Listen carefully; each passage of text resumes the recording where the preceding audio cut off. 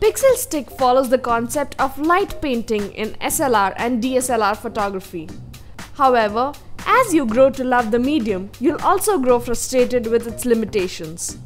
Pixelstick breaks free of these limitations. Light painting involves thinking creatively and trying outlandish ideas in the pursuit of amazing pictures. Pixelstick broadens the horizon of what's possible. It reads images created in Photoshop or the image editor of your choice and displays them one at a time, creating endless possibilities for abstract or photorealistic art.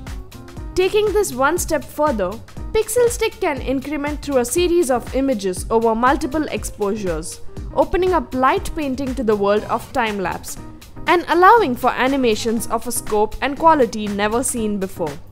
Pixelstick consists of 198 full-color RGB LEDs inside a lightweight aluminum housing. It brains a small mounted box, reads images from an SD card and displays them one at a time.